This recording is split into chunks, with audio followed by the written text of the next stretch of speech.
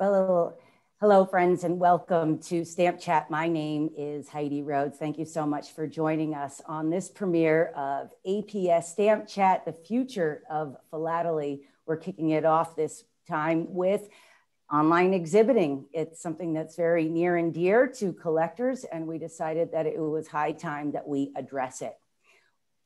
Where Philately's learning curve is steepest is in the area of exhibiting, primarily because of how difficult it is for the uninitiated to actually see and learn from exhibits without physically attending an exhibition.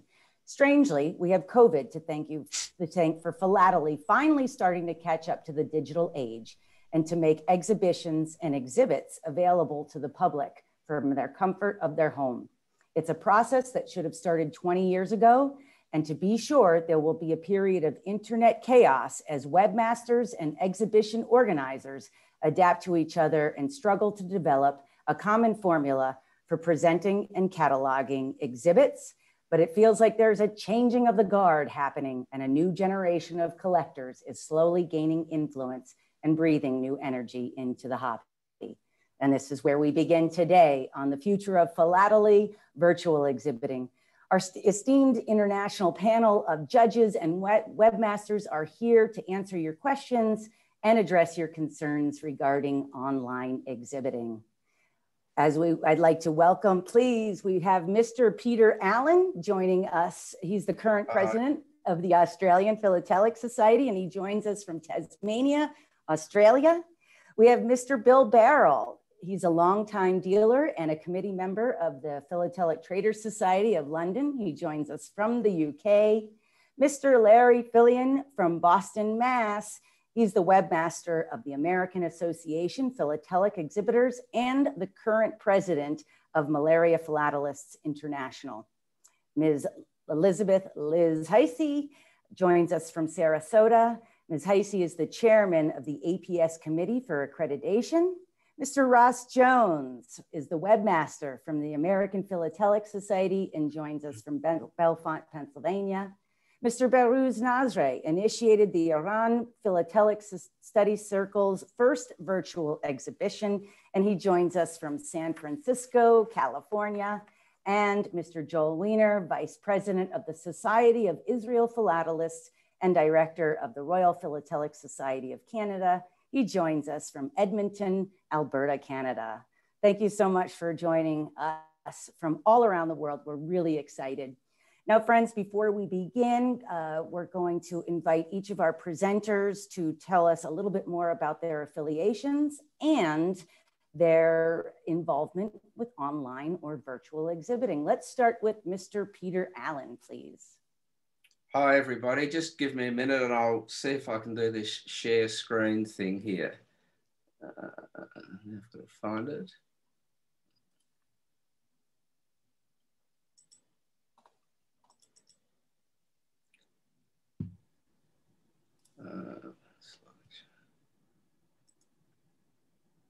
Okay, that's working. Try and keep this brief. I'm currently the president of the Australian Philatelic Federation, which is the body for organised philately in Australia. I'm one of the directors, and we're elected by the state councils in Australia. I've sort of come to virtual exhibiting through a number of channels that seem to have come together. I'm a collector of Tasmania in particular, Paris postal history, French colonies postal history. I've been an exhibitor for about 10 years at the national and international level. I'm currently a national level judge in Australia with disciplines in postal history, revenues, postcards and literature. And a few years, well, 12 years ago, I had a career change and went back to further education and became a web designer. Did a course in web design, multimedia, and worked as a contractor for some years. And because of my interest in philatelic matters, of course, I've ended up building a number of philatelic websites for the APF and a number of other national and international societies. Last year, we obviously had problems with our exhibition timetable due to COVID. So we implemented a one-frame virtual exhibition in Australia and New Zealand. Pretty much put this together myself from a technical point of view. I was also the exhibition secretary. We had 67 one-frame exhibits. We took the opportunity to survey the judges and the exhibitors at the end of the process, just to see what everybody made of it. So we have a little bit of data to go forward based on real life experience. And without going into detail, the exhibition was quite a success. We had very positive feedback from exhibitors. We made a couple of mistakes. We learned a couple of things, and we will revise our syllabus next time, our prospectus, I should say, next time we do this. And maybe through the discussion, I can talk about a few ideas that came out of our experience. But look, that's me, and I'll leave it there and hand over to the next person. Thank you, Mr. Allan. And may we have Mr. Bill Barrow, please. Welcome. Hi, Heidi. I'm Bill Barrow from the UK, exhibitor, collector, and international dealer in GB, postal history, and stamps. I've been collecting for 40, 50 years, exhibiting for the last couple. Got a large gold at Stockholmia for classic GB. I also, more importantly, in terms of this evening, I sit on the Philatelic Traders Society Council. That's the emblem up here. Which side is it? Upper right.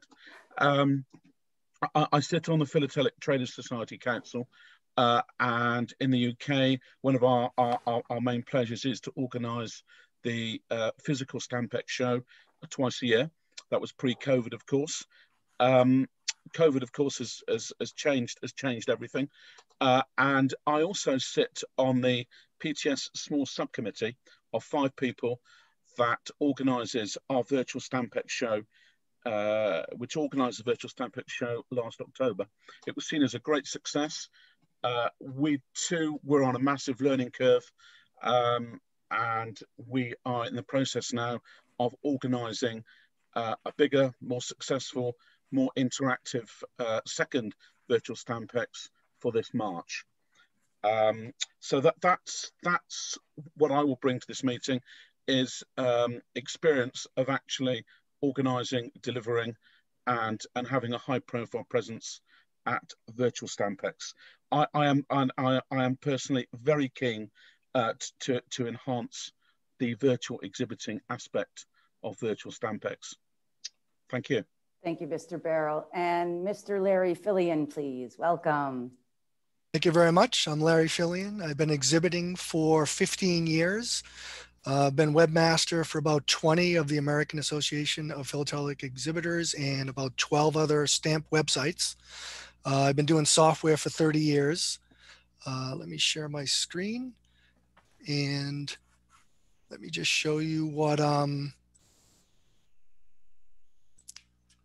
in general, what we have. For the last 15 years we have about 200 exhibits on the AAPE, which is short for American Association of Philatelic Exhibitors website. In general, what we've been doing there is we have the frame view, and you can click from frame to frame. And then once you're in there, you can click on the image and then go from page forwards and backwards, whichever you want. For a few months ago, we had the single frame champion of champions competition. And I just had a drop down to show all of the exhibits in that list. And this one was more directed towards the judges versus a viewer, in the sense of the judges want a frame view of what they can see as if they were standing back from the single frame. And the synopsis for all the exhibits are linked there. And then there's a PDF linked from it also, instead of being able to click on it, so that it could be downloaded to your computer. And then from there, using Adobe's view of scale in to however large you want, seeing as that company spends $50 million on scaling in and out, I have them do the work for me instead of using JavaScript and what have you for doing the scale in and scale out. And then in this view, obviously you go from page to page down the exhibit. Thank you. Thank you. And Ms. Liz Hisey, welcome. Good afternoon from Sarasota, Florida. I'm wearing here two hats today.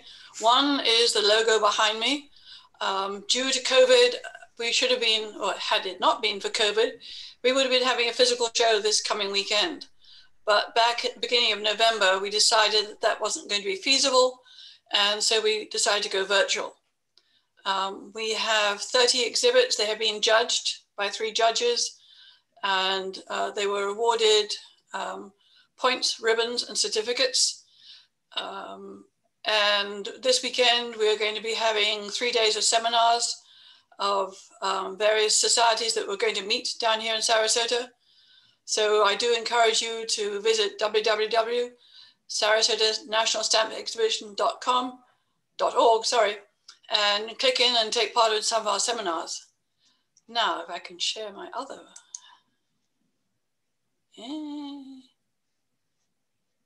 Sorry, good. Well, obviously it's not going to come up. My other hat, as Heidi introduced me, is that I'm the chairman of the Committee of Accreditation of National Judges and Exhibitions. I am an international judge. I'm a chief judge here in the States. I've been exhibiting for 20 years, both nationally and internationally. My background is display open class postcards. And with Canage, we have oversight of all the exhibitions and the judges in the US. And this is something very close to us at the moment as to the future of virtual philately and how it impacts judges, how it impacts exhibitors. There have been several virtual exhibitions. Larry mentioned the AAP single frame. The Collectors Club of New York had a single frame competition. The German Philatelic Salon had a mini exhibition. So we've been collecting data, and I've been also talking to Peter about the experience of the judges and the exhibitors. So this weekend is going to be really interesting.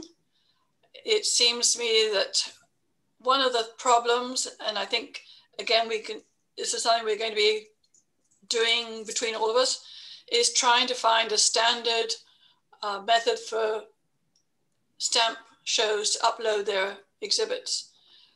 We don't necessarily all have Peter and Larry who are that, or Ross, who are that well techie, if I might say. And so we had a very good guy who has done an awesome job using WordPress on our website. And he got all 30 exhibits up, and they are viewable, and the judging went well. So I look forward further to chatting with you all and seeing what's going on. Thank you. Mr. Ross Jones, welcome. All right. Well, I'm here from the American Philatelic Society, just like Heidi. And here we're going to share my screen. This is the exhibits that were displayed during the virtual stamp show of 2020. We ended up with 113 exhibits, both single and multi-frame exhibits. We had a very nice, flip through display. I would agree with, every other person here who worked on designing a virtual exhibit. We all sort of started from scratch or with a basic premise. So there was definitely a learning curve. There are a lot of interesting things that we look at and are planning to do a little differently in 2021. But I do want to say that this was an incredible success in terms of numeric value. We had a little over 5,000 people look at virtual exhibits online for the virtual stamp show of 2020, which is just a pretty exciting number, especially for something that was brand new and minimally tried before. All right, Heidi, we'll pass it on to the next. All right, thank you, Ross. And Mr. Joel Weiner, welcome. Good morning, everyone. Hope you're seeing me okay. I'm not muted. I'm okay? Yes, okay. and coming through Because loud I and clear. see the APS logo on here. I'm going to try and share my screen. Well, I'm a philatelic exhibitor and judge. I've been an exhibitor for since the mid-90s. I've been a judge for about 20 years, a national judge for the Royal Philatelic Society of Canada. And if I can get to the screen share here, where is it? Slideshow. Hopefully, does that come up for everyone? The other one actually, yeah, that's fine. That looks good, Joel. Okay, well, yeah, because I don't see everybody's picture and stuff like that. All right, well, the Royal Philatelic Society of Canada is Canada's national stamp collecting organization, and I chair a committee in Canada for the Royal. That's very similar to the one that Liz described for the APS. And we had a lot of requests for Canadian exhibitors and to be able to qualify for CAPEX 22. CAPEX 22 is a new effort. It's an international one frame exhibit that will be held in Toronto in June of 2022. It's a, and people needed to be able to qualify for this. So after a number of discussions within the committee we have and the Royal, we decided to host a one frame national exhibit, but it's not really national, it's international. Anyone can exhibit. And this is called CanPEX. It's being organized by Steve Johnson and John Sheffield in London, Ontario. You can see the dates there. It's going to be held in April. The deadline for submission of exhibits is March 8th. So if you're thinking about doing a one frame exhibit, this is your opportunity. It will be judged by national judges. It will be scored so that those that receive a vermeil or higher will be eligible to submit an application for CAPEX 22. Now, I'm the Commissioner General for CAPEX 22. So if you have any questions about that exhibit, you can contact me. My contact information is there, and I'm looking forward to the discussion we're gonna have this morning, because it's something virtual exhibiting is something I thought a lot about, and what its future will be after COVID, and how we maintain the same interest when people can get back to going to their favorite show. Thank you.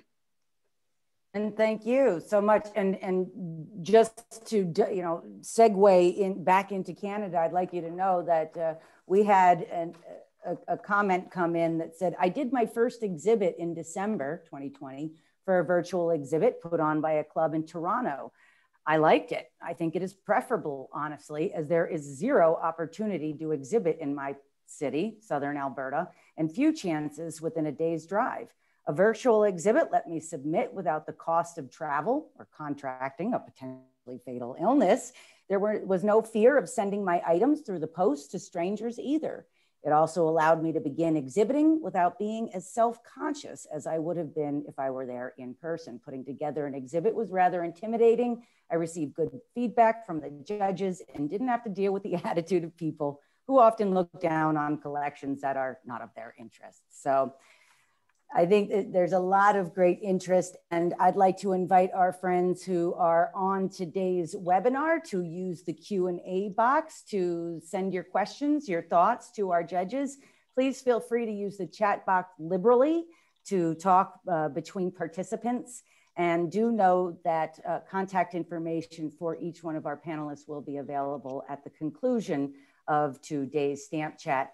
We did go ahead and put these questions out to social media. So we'll be toggling between live Q&A and some of the thoughts and concerns that we were able to glean from the various APS social media sites.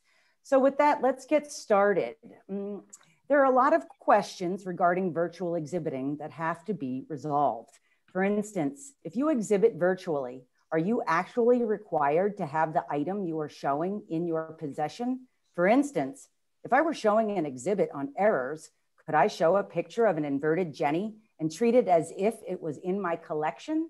Somebody needs to come up with some guidelines governing virtual exhibits. Anybody want to take that? I'll take it.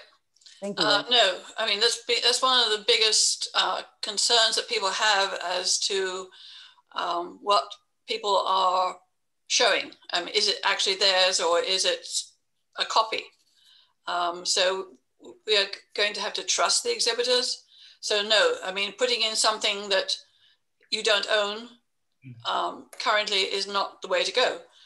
But that being said, and I think probably this is more towards the end of the conversation, is where is virtual exhibiting going?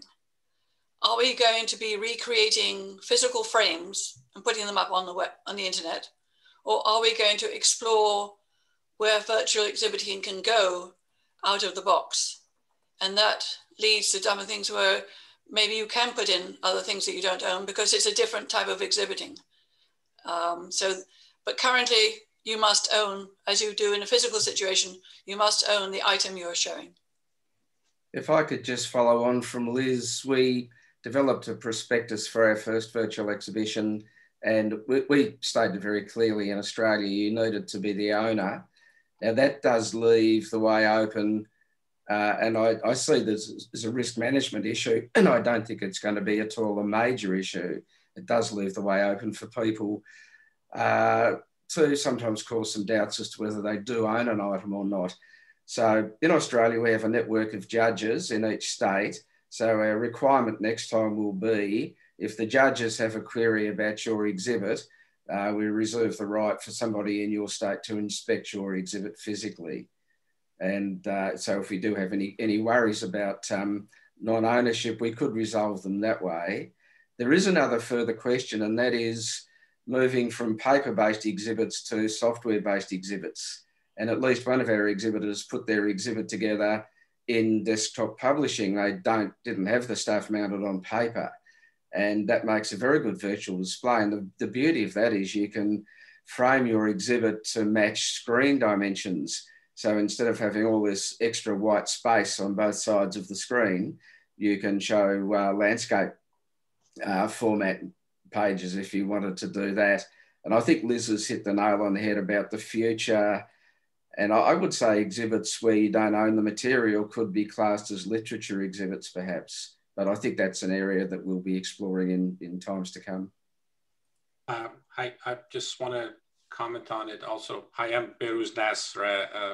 I part of Iran Philatelic Study Circle, and we started our first online exhibit, and with the main focus on getting new exhibitors. And out of the 50 exhibit, we got 45 people who've never ever exhibited before. And I don't think getting 45 new exhibitors in one show is I've been exhibiting for a very long time, and that's quite unusual.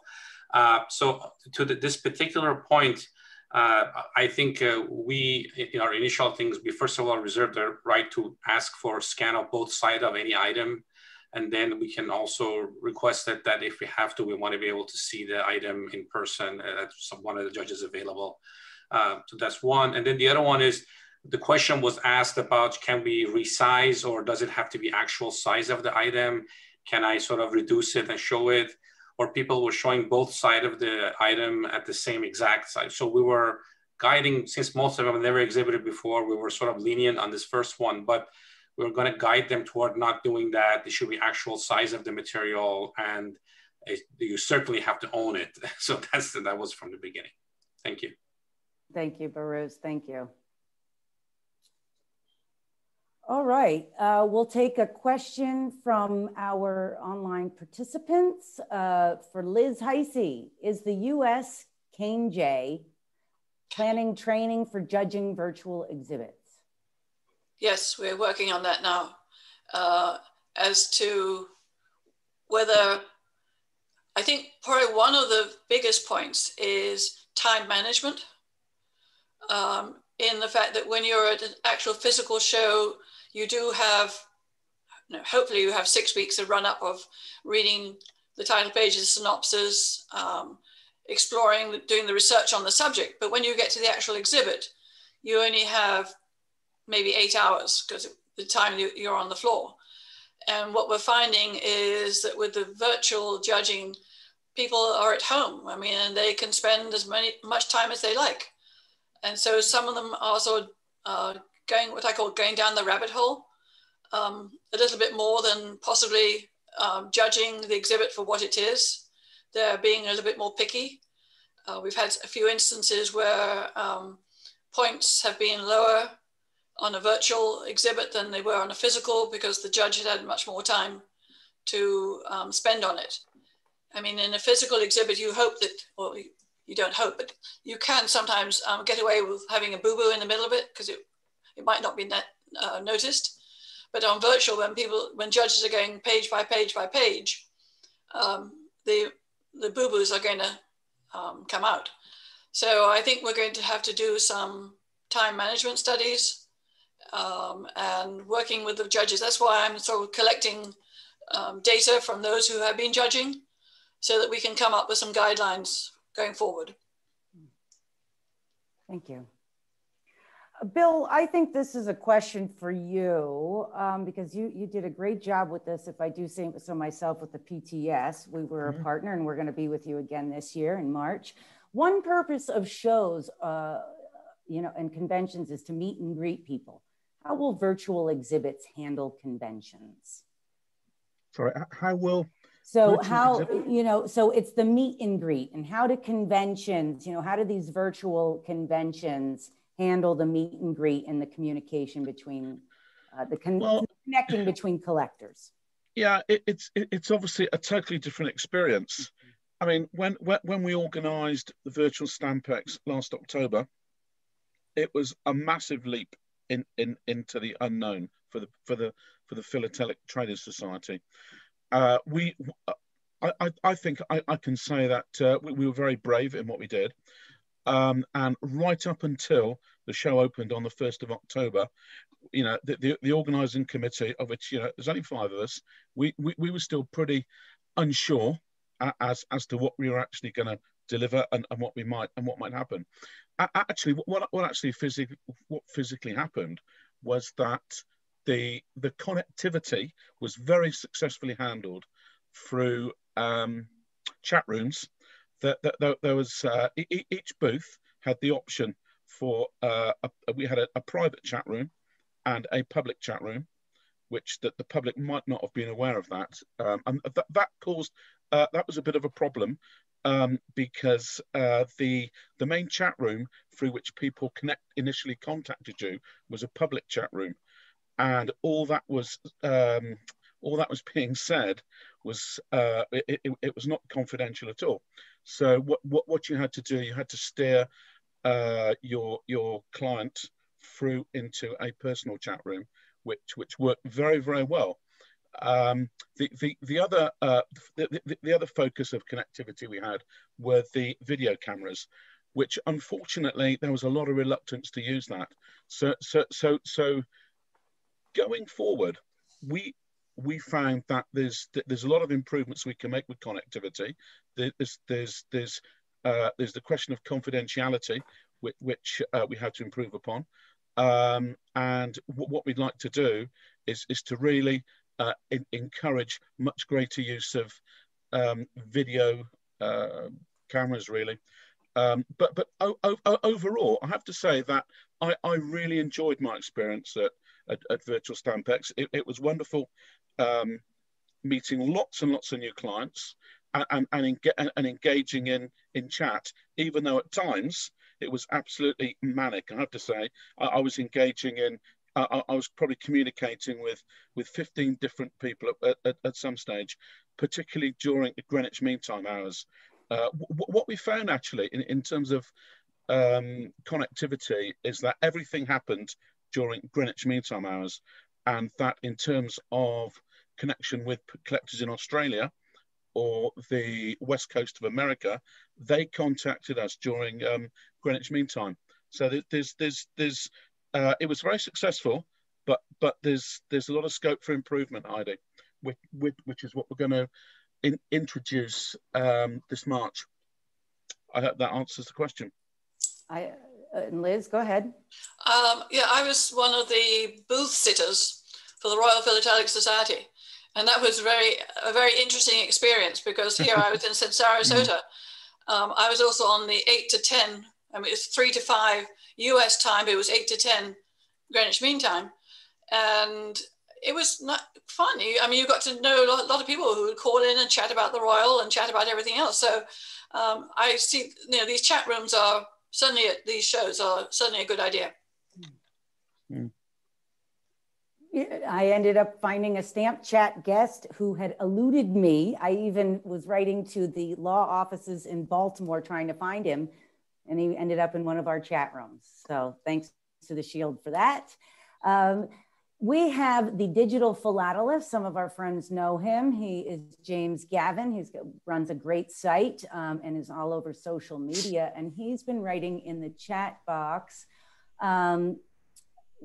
He's thinking outside of the box, and he's when he's talking about exhibiting, and you can, whoever wants to jump on this, he's thinking multimedia, that there should be a YouTube video introduction, no written text, multi-link web page layouts, Instagram style presentation of images.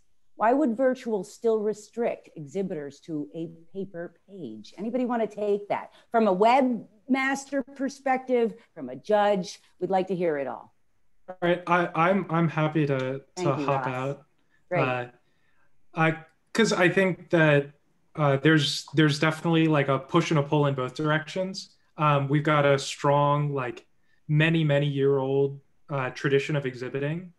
And then we also live in a world where there are lots of things that happen in very exciting, very different ways. And while I agree that in many ways it would be great to just like, if I were going to design an exhibit purely for digital, I would probably do it in a totally different way than I might for what I would say happened in any of our virtual exhibits.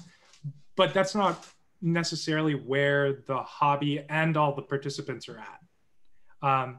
You know, it would be great if we could get everybody to design their exhibit in, you know, like really up to snuff, HTML5 laid out, like beautiful with video things. But most exhibitors aren't at a stage where they're going to be able to do that, or there isn't a healthy body of exhibitors capable of producing exhibits at that level, at that caliber, with that technology.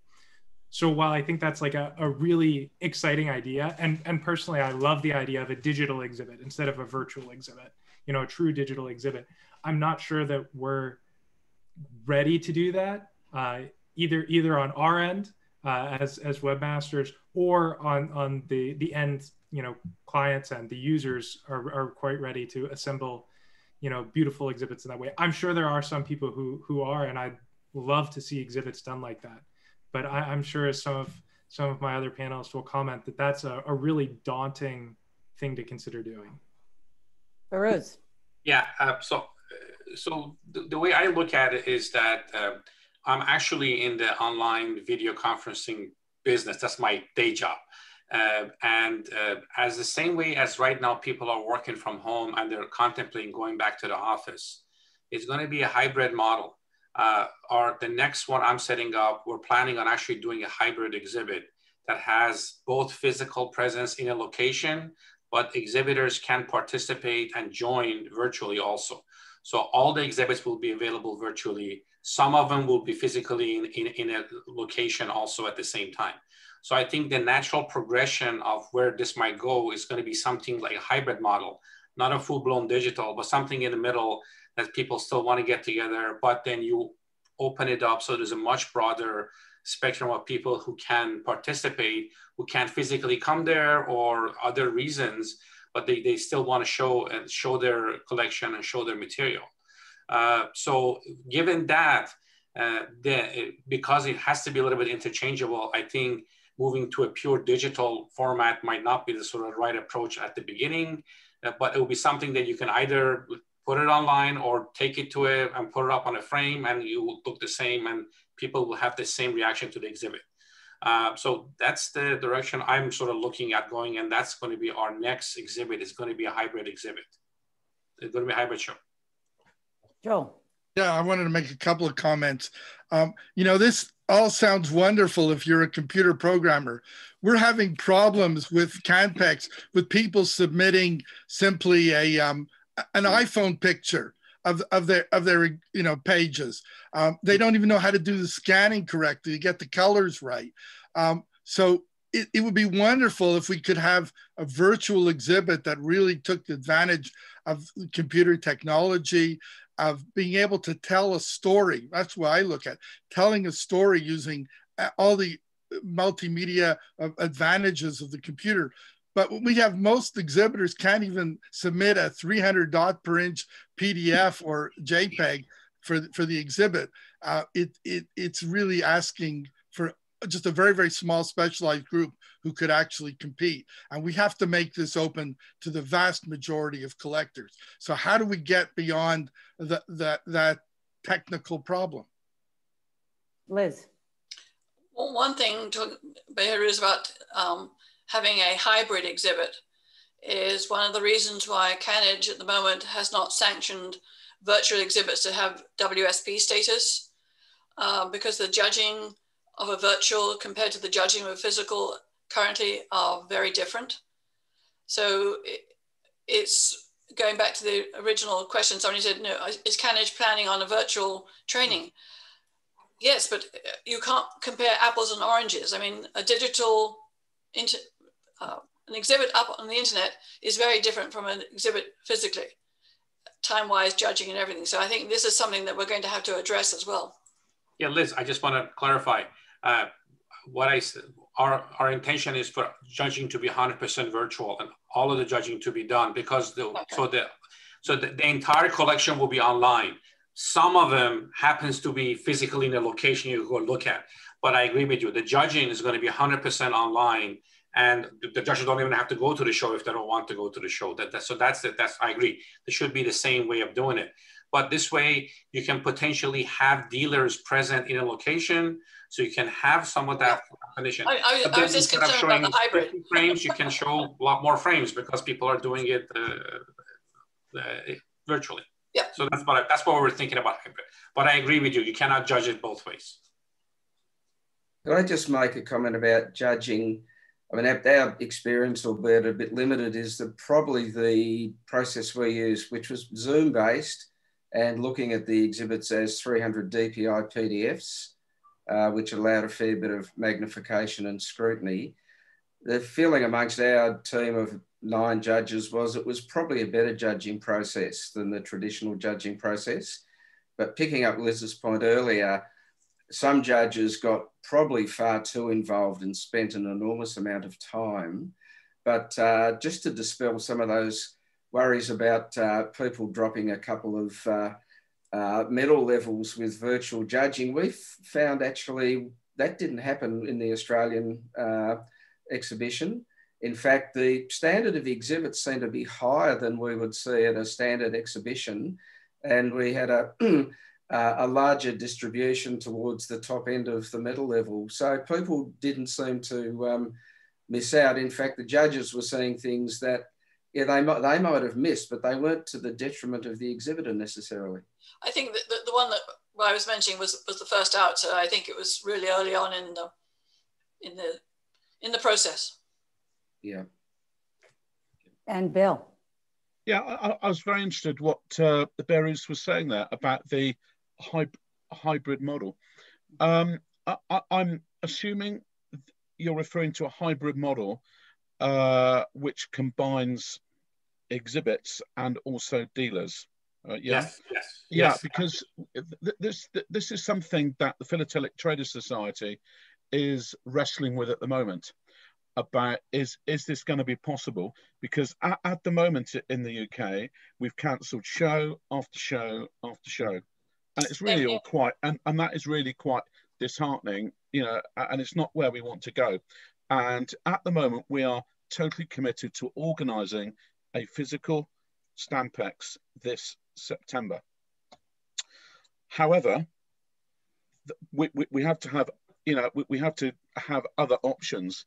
And I'm very interested to see how Behruz would envisage the combination of a physical dealers show with a virtual dealers show, where it's going to be very, very difficult for say the dealers to physically man their stock.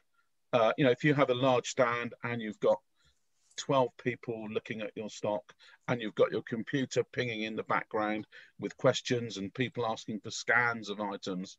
I don't know whether he's got any thoughts about how we're looking at that. I mean, my first goal was to encourage exhibiting and exhibitors that was my primary focus for this concept. And I think the future of exhibiting in general is going to be broader. It's going to be more.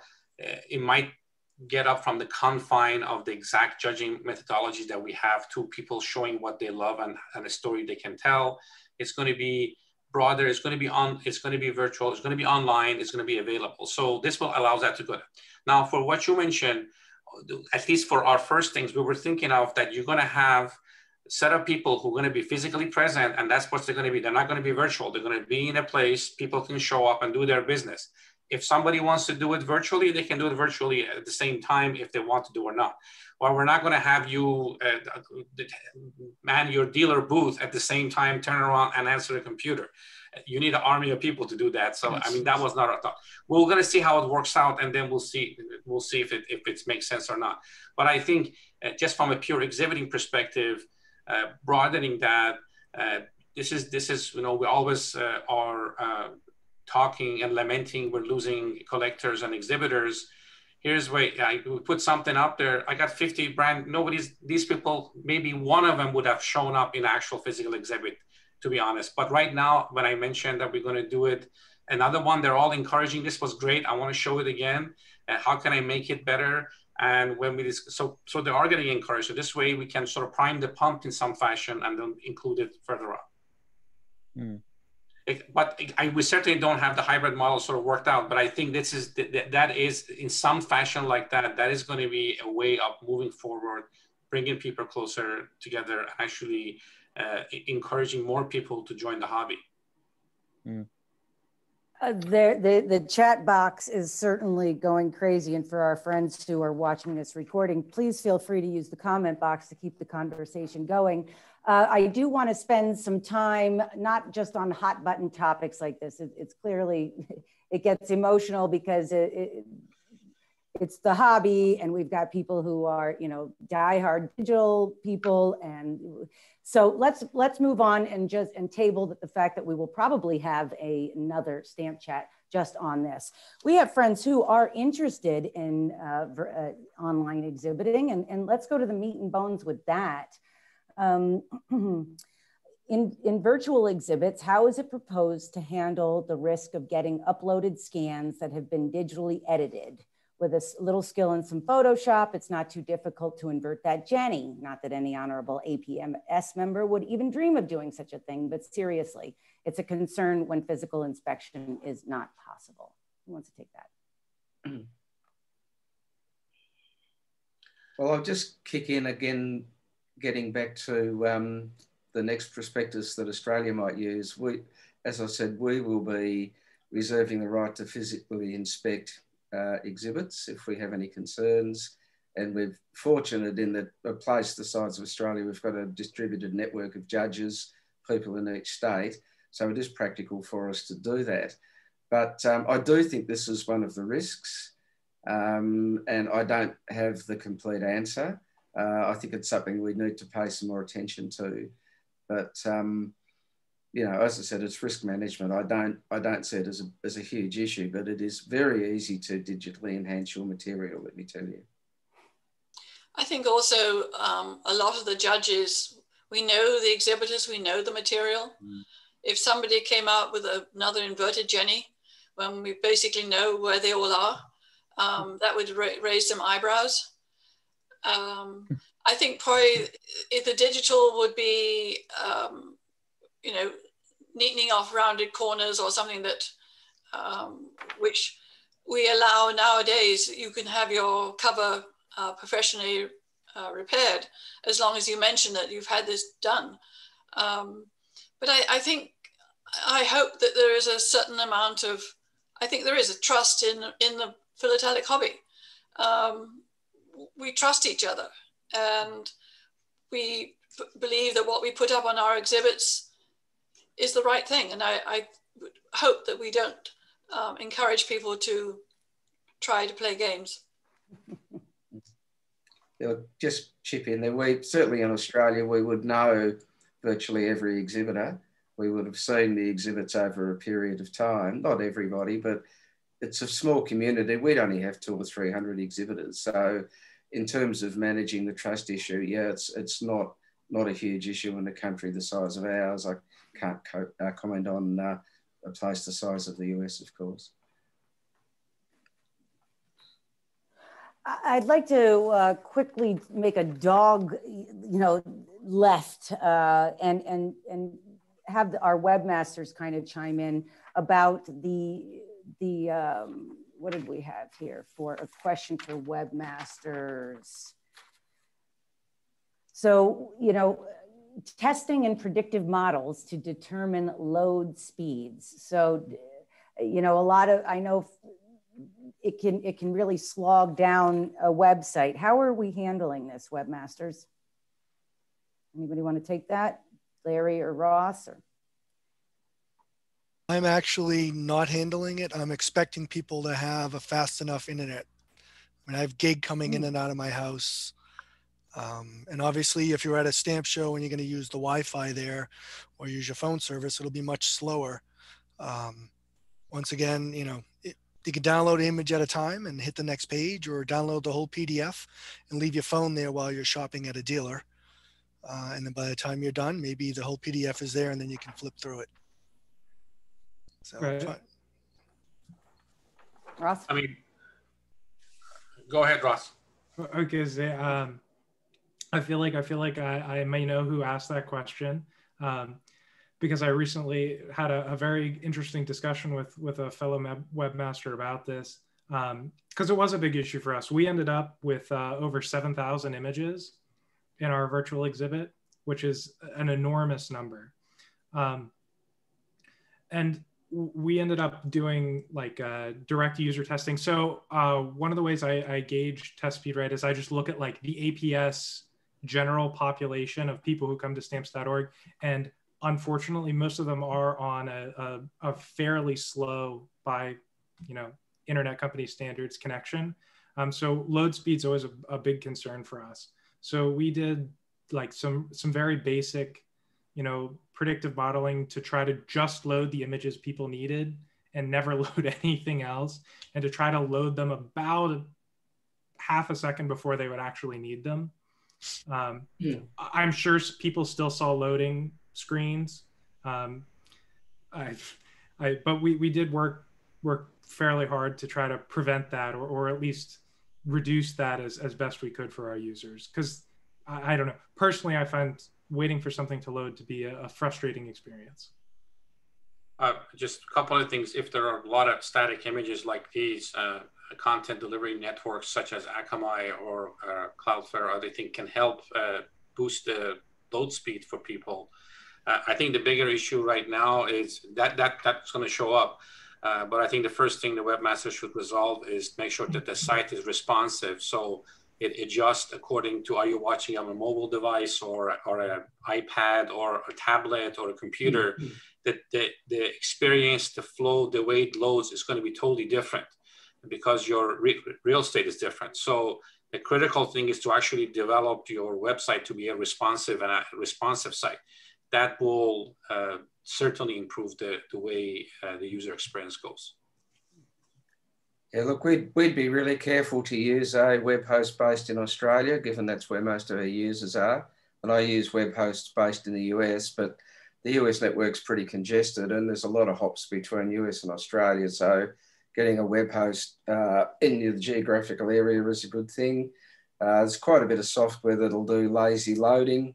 Just download the images as just before they're needed, as somebody said, perhaps half a second lag. And I'm now looking at detecting screen resolution and trying to serve images that match the screen resolution. I mean, we've got a lot of really high-res screens these days with really dense pixels, and you get a fantastic display on a high-res screen, but you don't want to be serving, 200 DPI images to somebody's phone, if you know what I mean. So there's a lot of software that will do this work now. I think it's just a matter of testing, and I'd use the Google online page speed tester to get a pretty good idea. So there are tools out there you can use to get a fix on how things are going. Just on phones, just one thing we noticed was we had 26,000 page views, which was a lot for any website I've managed. 25% of the views were coming from phones, 10% were coming from tablets, and the rest coming from desktops. So we've had a fair bit of discussion to say that looking at an exhibit on a phone is a waste of time, but picking up Behruz's point about responsiveness, I mean, a lot of users are still going to look at your exhibit using their phone, and you just can't leave those people stranded. So you do need ways to make sure the phone experience is as good as it can be, as well as the desktop experience. Yeah, the web framework, whatever you're setting up, that will decide for you, so you don't have to worry about it. Sorry, Heidi. Sorry, Liz. Oh, that's fine. Liz. I think, I mean, this has been a fascinating discussion, but I think we've slightly lost the point that a lot of our exhibitors are not into high-speed internet. I mean, they are, should I say, mature citizens? And what we've been trying to do with the virtual exhibiting is give them the show experience so they can exhibit. But we also do need to think about the young people coming along. And so to me, it's a two-pronged road, or a parallel road, as to take care of our core community, our vulnerables who can't travel, but also to try and encourage new exhibitors with the new medium. I mean, and to get away from our traditional exhibiting. So I think it's a dual carriageway, and I think it's going to take a lot of effort on both sides to get us into an optimum situation. I could just say we noticed the social media picked out our exhibition, and as soon as it started being shared on Facebook, the demographic dropped. I can see in the Google stats, I get a bit of a sense of the age groups that are involved, and the online virtual exhibits do open it up to a different demographic, I think, than the traditional collecting demographic. And that's one of the advantages of virtual exhibiting. Yep. We do have the opportunity to reach out and get a younger age group involved. Exactly. And as we're coming down the home stretch, every time it's a stamp chats just fly by. And again, please keep in touch with us at stamps.org. We will continue this conversation, but let's get to a couple practical items here before we all have to bid adieu. I'm going to just kind of bullet it. So we've got somebody who would like to know the preferred app for transferring the file. Is it WeTransfer or is it Dropbox? So let's think about that one. Somebody wants to know, is there going to be a book written? Somebody also would like to know, where can they find classes? And then also, where is a listing of online exhibitions? Let's go ahead and take those. I'll take a swing at file transfer. The best solution is always going to be directly uploading from the exhibitors to the site that will be doing the exhibiting, because then things are only handled once. Yeah. We used a variety of sources to meet the needs of the various exhibitors exhibiting, and handling thousands and thousands of files that need to be kept in a very specific order and display order can be a little difficult, especially when people are using the save name that is the default save name off their scanner. I'll take the virtual shows. Thank you, Liz. That is on the APS website. It is up to, I would say, the show committees that are planning on virtual shows. To my knowledge, the next virtual stamp show will be Pipex in May, and they're already working on it. But if you go to the APS website, they keep an up-to-date list of the shows that are being canceled and the shows that are going virtual.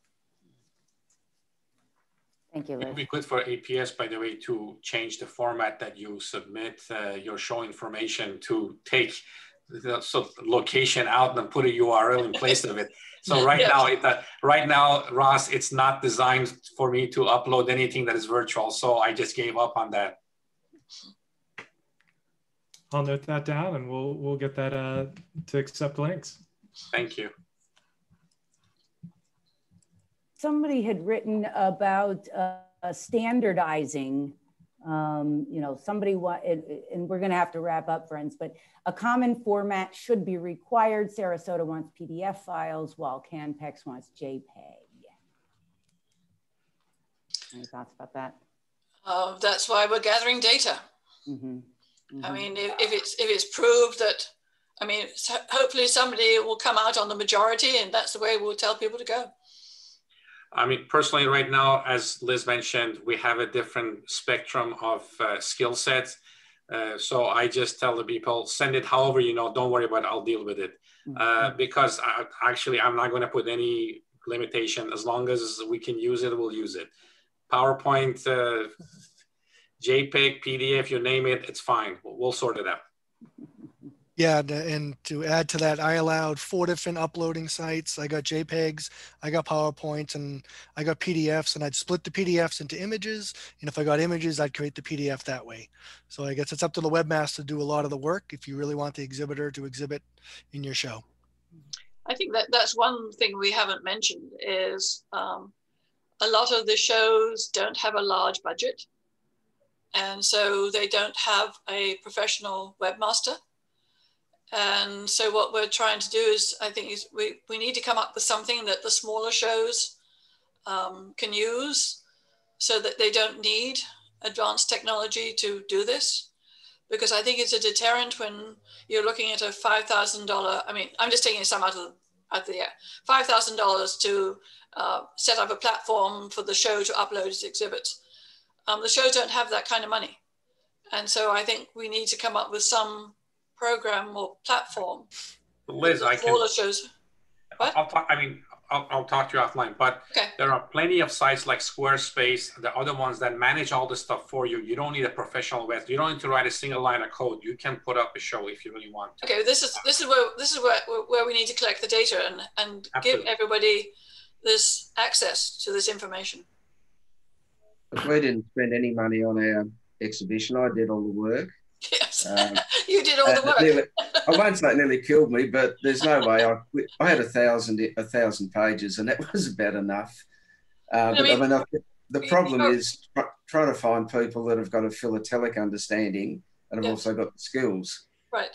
And I think there's a real problem with sort of getting people with the technical skills around the world to do these sorts of things. And the time. And the time, indeed. Yeah. Well, we've certainly touched on a lot of topics in very short amount of time, and I appreciate it. And clearly, we're going to have to do more of this talking, and as you say, Liz, this data gathering. And I really appreciate everyone's passion and expertise and experience, and knowing that we're in kind of new territory. I always like to end on a high note if we can, and there were some humorous comments that we were able to glean from social media. Somebody loves this because they love the low fees, and who can beat that? And then if an exhibit is virtual, I can read the bottom row of the frames, and short people can read the top row. And then to which somebody replied, do exhibits actually say things up there in the top row? What a revelation.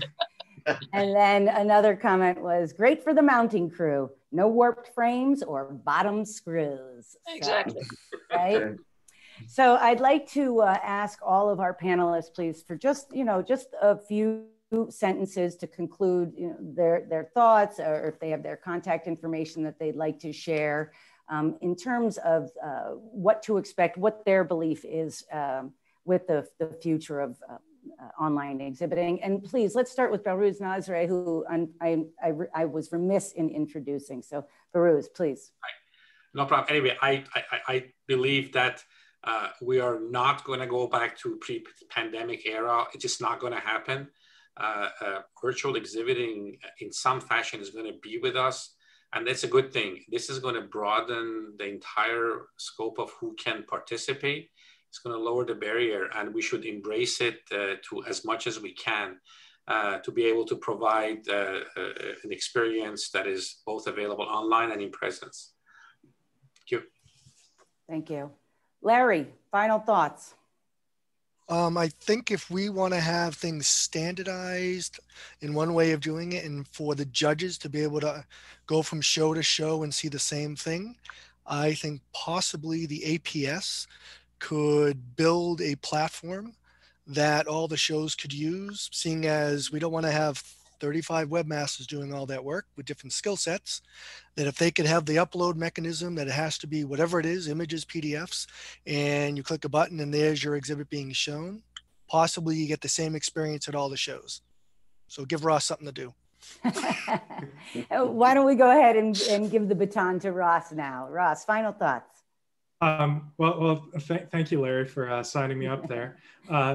I do think it's really exciting. On a note that Peter said, talking about demographics and shifts in demographics, we saw more people under 55 than you might normally see at a show. And that's really exciting. And it does, you know, open up the hobby to a whole new class of people. I am really excited. I think standardization is a very noble goal. I think it's definitely a long road to get there. But I'm really looking forward to seeing what everybody else here does for their shows through, you know, the next 9-10 months. I'm especially looking forward to seeing some of these great hybrid models. If you guys want to contact me, you can always get my contact information off the APS website and send me all the direct messages you'd like. Thanks, Russ. Joel Weiner, final thoughts. A couple of comments. One is that I think the advantages of virtual exhibiting far outweigh any of the disadvantages. One of the major things is, like in Western Canada, we rarely see exhibits from Eastern Canada because exhibitors don't travel, the costs are too high, and they're afraid to ship it. With virtual exhibiting, we can see those exhibits and vice versa. And I think that works around the world. So I think there's going to be a far greater ability to see exhibits that we've never seen before, simply because we don't have to travel, we don't have to worry about shipping, we don't have to worry about losses in that. So I think that those advantages are going to be a major thing to keep virtual exhibiting going in the future. Thank you. Liz, final thoughts. I was talking to my husband at dinner last night, and he was saying, 10 months ago, virtual exhibiting was something that Australia did and South Africa did. And wow, has the US sort of caught up? But I see it as a positive way to go.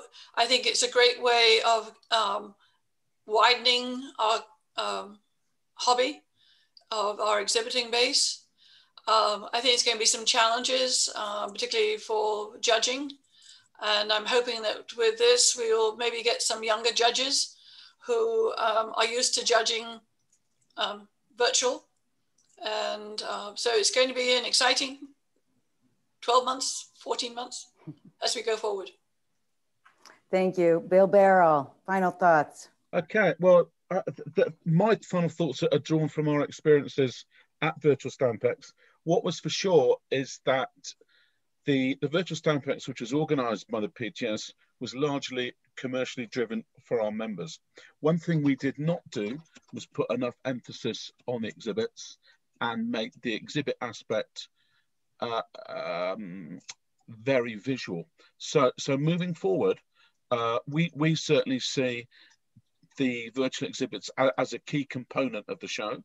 We intend to make them much more prominent, and encourage many more exhibitors to start exhibiting for the first time. What I've been in liaising with the people who are responsible for the exhibiting part of in the UK, and they have produced a guide to starting a new one-frame exhibit.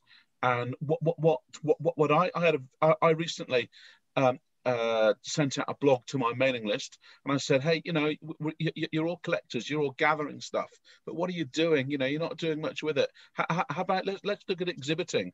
So I'm personally going to try and encourage many collectors in the UK to start exhibiting for the first time. Virtually. All I want them to do is to tell a story, 16 frames. Here's the guidelines, and let's have that exhibit in at the show in March. So we're going to be very positive about moving forward and encouraging a lot more exhibitors. Fantastic. And final thoughts, Mr. Peter Allan. I guess I just say in the last 12 months, we've seen a situation where virtually exhibiting is, you know, suddenly it's here to stay as part of the mix. I don't think it will ever replace the physical exhibit, because there is a social and networking dimension that some people really love and is very important, but it's definitely part of the mix. I was very reassured to see the FIP have decided they will accept results from virtual exhibits over the next 2 years in terms of eligibility to exhibit at international level. And there is an important issue here about harmonising acceptance of results between virtual and non-virtual exhibits. And so I think there's a fair bit of work to be done on the judging side as well as the display side to make sure that both streams are in tune with each other. We don't lose standards.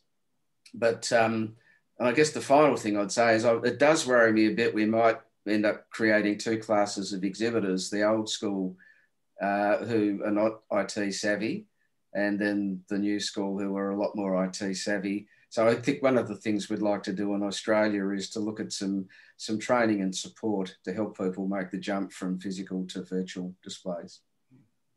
Sounds exciting. Mm-hmm. Well, it certainly has been very exciting, particularly to watch this chat box. And again, for our YouTube viewers, please feel free to continue this conversation in the comment box. We do review that.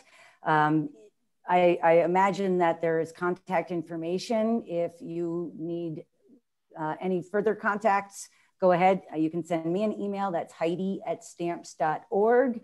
And you can be sure that we will continue to sort all of this out and start to, you know, collaborate with one another and iron the future of this out together. I want to thank all of our panelists who are coming from around the world. We've had Australia, we've had Canada, we've had the UK, the United States. Thank you so much for joining us. And friends, I hope that you will join me in thanking our panelists for their time and for their efforts in this brave new world.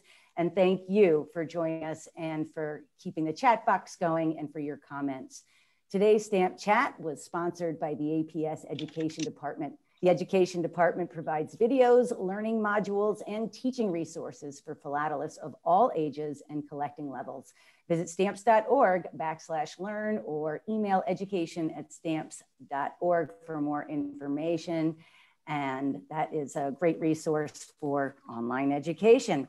Thanks for joining us, everyone, and we'll see you on the next Stamp Chat. Until then, collect and connect. And of course, you can find us on Facebook, Instagram, Twitter, YouTube, and on stamps.org. Thanks so much again. Remember, we're the American Philatelic Society Social since 1886. Thanks, everyone.